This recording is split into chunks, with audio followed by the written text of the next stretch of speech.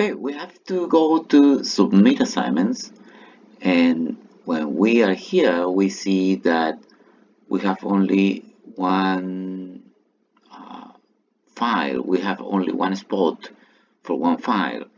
But in this exercise, we are asking to submit a drawing, and in that drawing we have to name 8 things.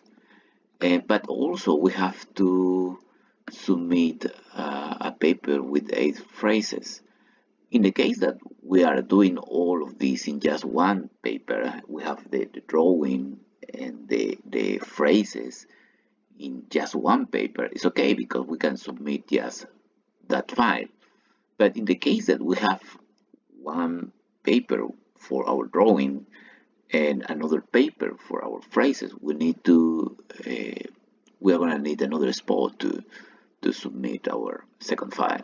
So in that case, we have here this option, and if you see, you can read here that it says add another file. So we click there, and now we have 2 spots. So we can submit as many files or documents as we need using this option. Okay, so now we look for our files. I have my drawing here, and I have my phrases here. So I'm gonna submit my phrases. And that's it. Submit. And now I'm submitting. But if okay, we solved the problem with the submission of multiple files, but what about the media? Because the exercise says that I need to record myself describing my bedroom.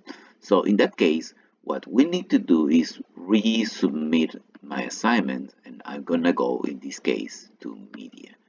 Okay, and here I choose record media, and then as you see, I'm here, and I'm going to start recording. And well, I start giving my phrases like, I don't know, la cama está al lado de la mesita es bonita, la puerta está a la derecha del armario, el armario es de color azul. And then we click finish, we save it, we need to be patient. Okay, now I can submit my assignment, and okay, I've submitted everything. My teacher is gonna get all my submission, my documents, and my recording, all of these things in Canvas. That's the way you have to submit your papers when you have multiple submissions and you have media. Okay, see you soon.